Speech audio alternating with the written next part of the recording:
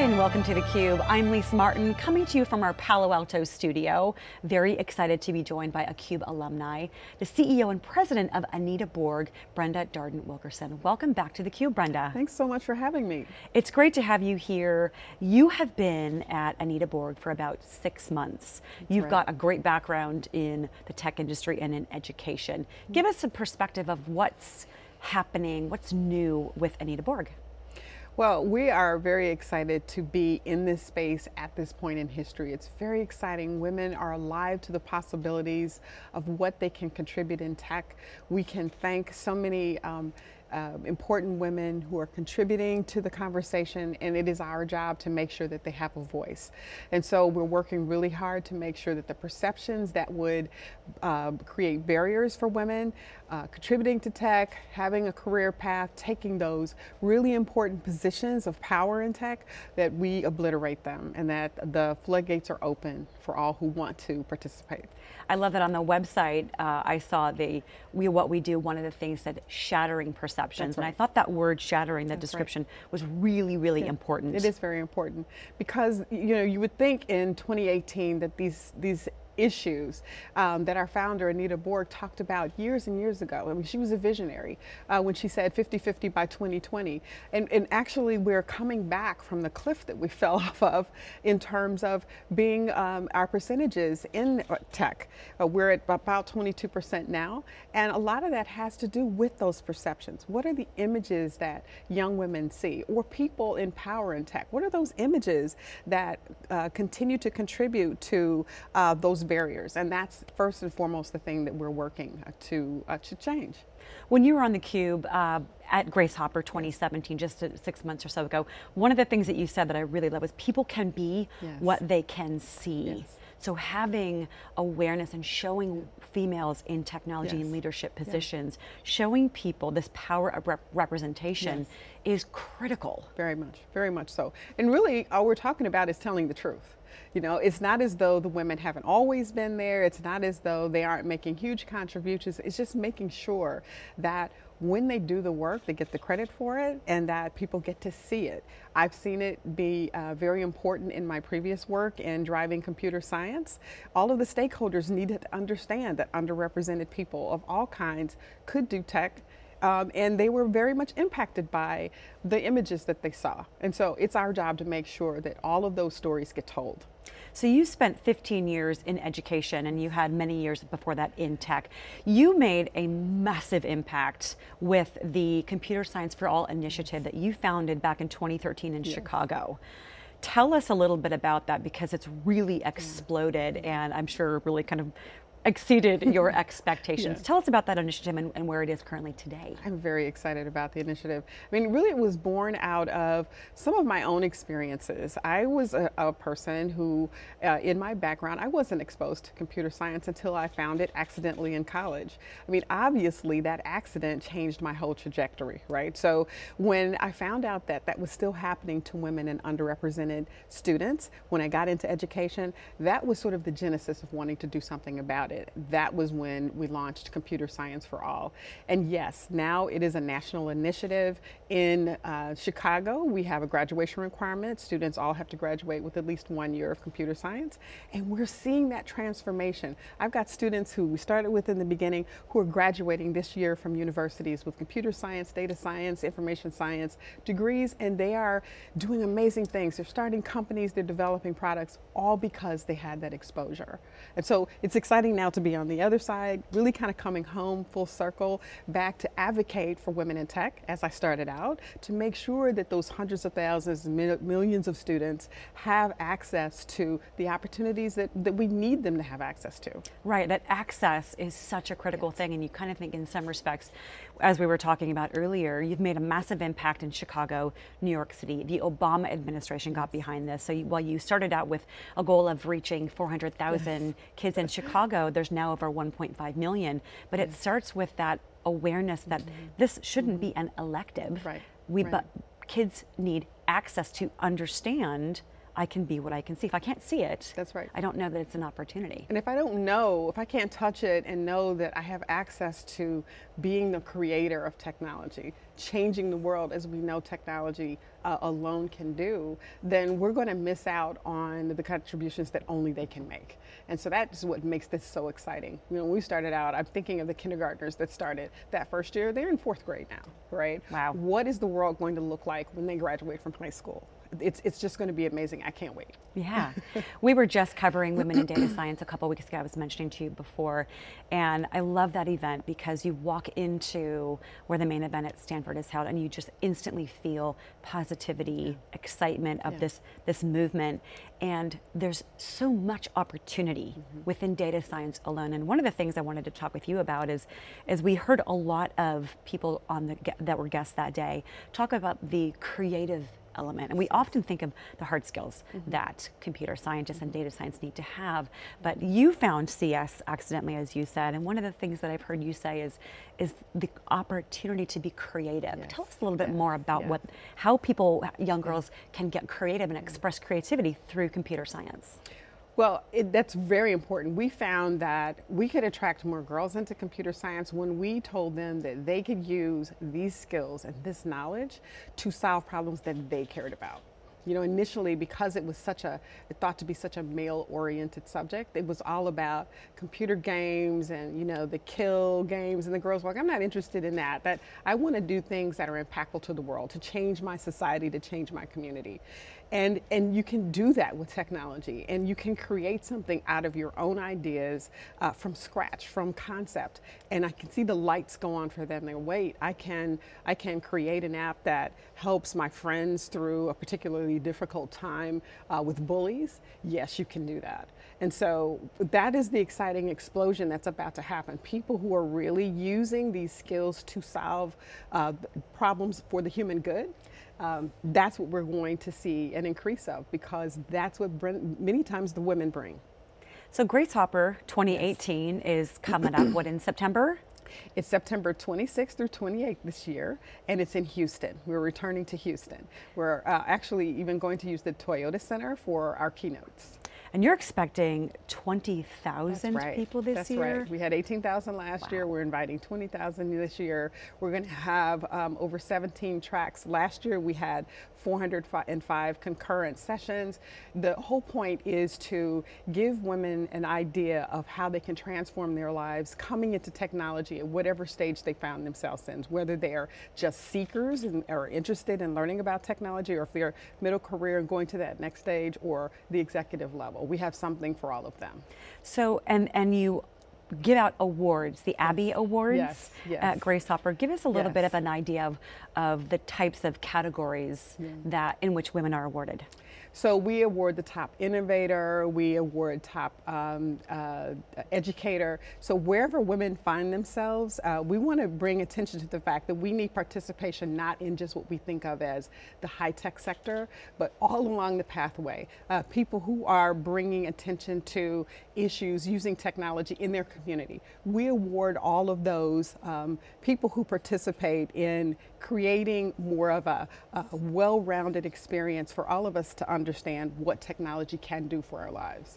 And it's really everywhere, yes, right? And that's one of the things I think is personally really intriguing about technology is every company now has to be a tech company. That's right, every company is a tech company, right? And so that's another thing that we want to make sure that people are not just thinking that, oh, if I'm going to get into tech, I just can work for these 5 or 10 high-tech companies. Tech is everywhere, it's across the country, it's around the world, it's right where women are living and having their existence, and we need their contribution in those places.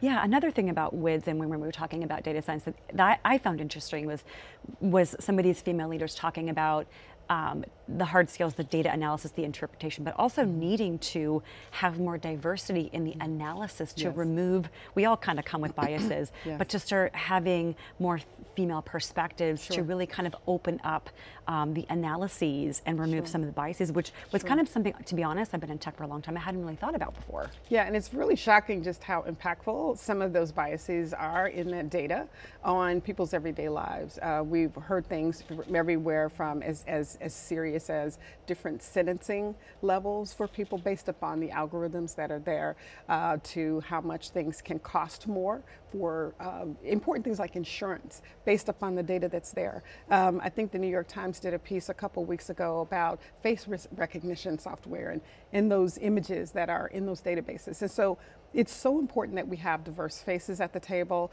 As a black woman, my face is likely to be misunderstood 37% of the time, right? So to be able to have the diverse background there that will check for those images to make sure that they're more representative of the whole population is just going to make all of our lives better.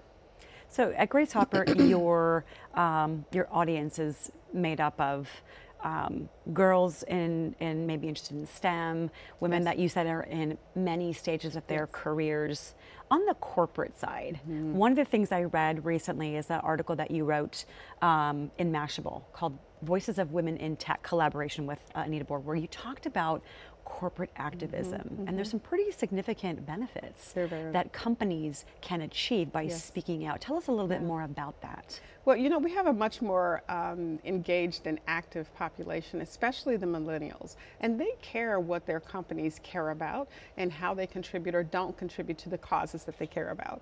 And so one of the most expensive things that a company will ever experience is their ability to retain great talent. And what we've seen is that millennials will decide to stay or leave based upon some of the things that companies contribute to or don't contribute to. So being able to pay attention and to get into the game of other things that are outside just the product that they produce actually contributed to companies' bottom line. That's pretty interesting. It's very interesting and very important, and knowing that is something that they can immediately put in place that impacts the success of their company. Absolutely, and some of the things too that I've heard on various CUBE shows that we've done is the millennials' perspective on the gender gap. Yes. And often they'll go, I don't know why you guys are still talking about this. And we think, we don't either, but we are. And it's refreshing to hear that this next generation thinks that is just something that's kind of ridiculous that we're still talking about. And also that how important seeing a leader, a CEO being involved in something important is to retention. So I think that's a great message that AnitaB can help get out there and show businesses this huge impact and benefit to you in fostering your own talent. Yeah, you know, and it's encouraging, as you say, the millennials are jumping in, and many more people are jumping in and giving this perspective to companies, which is actually assisting them, right? So now they don't have to feel like, okay, this is just my idea, I'm going to take a risk and jump out. They've got people who are loyal to their organization saying, I believe in this, and I believe in you. Let's do this together. And so definitely our job is to make sure that companies have access to all the information they need to make these, what shouldn't be hard decisions, but we're there to help them. So the 50-50 idea, you have said that, and you mentioned that earlier, that you want to see 50-50 representation of females in the next 10 years. Tell us a little bit more about kind of what's coming out the rest of 2018 from AnitaB and how you guys are working to help make that, help get those numbers up from where they are currently. Yeah. So it's all about awareness, and there's a lot of awareness out there, but what we want to do is increase it. You mentioned the idea of people can't be what they can't see. Images are so powerful, and so we want to work with media outlets, we want to work with entertainment companies, with writers, with producers, and say, help us create the images that can turn around and tell the truth, really. I mean, we're not creating a fiction, let's just tell the truth that allow people to understand that yes, this is how this works, and let's couple that with the data that shows that the bottom lines of companies that have more diverse workforces, that have more diverse boards, are muchly improved over those that are not diverse. And so we're creating that awareness, we're helping our companies find out what we call not only best practices, but many times it's better practices. We're still working towards that best practice of here's how you can make incremental steps forward. Excuse me, you mentioned 10 years. I'm a little more urgent than that. I feel like the things that we get done are the things that we're most urgent about. One of the issues about why we're still dealing with these things, it's just been sort of like, let's work on it in the sweet by and by. I want to say, let's work on it in the next 2 years, in the next 3 years. Let's make some goals. Let's put some metrics behind them, and those are some of the things that we help companies do. I love that urgency. I think it's essential, but the awareness and kind of this this idea that you have of let's just tell the truth. Yes. There's really nothing more powerful than that. But also the imagery and the representation is critical for that. If you look back at all of your success and think back to younger Brenda, what advice would you give somebody that looks at you and goes, wow, where do I start? What's that recommendation for shattering someone's own maybe perception of themselves and getting into technology? Right. I mean, we have to start with the conversation that we have with ourselves. But you know, we're in this world now where there's so many great images. Find those images. You know, you can find successful women. There are so many of them. Talk to them. Reach out to those of us because we want you to succeed. We want you to participate and come on board. And so, you know, we have a world with social media that allows people to have access to each other that we didn't have before. But the most important thing is don't take no for an answer. Not only because it's just not true, but because we need you. And it is an amazing time right now where you have all these women who are standing up saying that they want change, and we're here to support them, and we're here to support you. Speaking of, you know, this kind of movement going on globally about we want change with the Me Too movement, bit of a different genesis. However, the awareness is starting to be there. You talked about needing the entertainment industry to get on board and really start ensuring that we're sharing the truth here. What opportunities do you see to deliver through AnitaB that maybe you can leverage that's coming from the Me Too movement and all of Hollywood that's really starting to stand up and be very vocal about this? Well, you know, it's interesting because people ask me that question a lot, and from my own perspective, there's like this awakening because those same sorts of things were happening in tech as well. We know, we've seen the stories. It's not as though we're looking, you know, aghast at what's happening to women across, you know, across the way. So these things have been happening, and what is happening is people are starting to look internally to say, how can I strengthen myself and stand up like these women did? And so at AnitaB.org, we are creating those opportunities for women to network, for them to get mentored.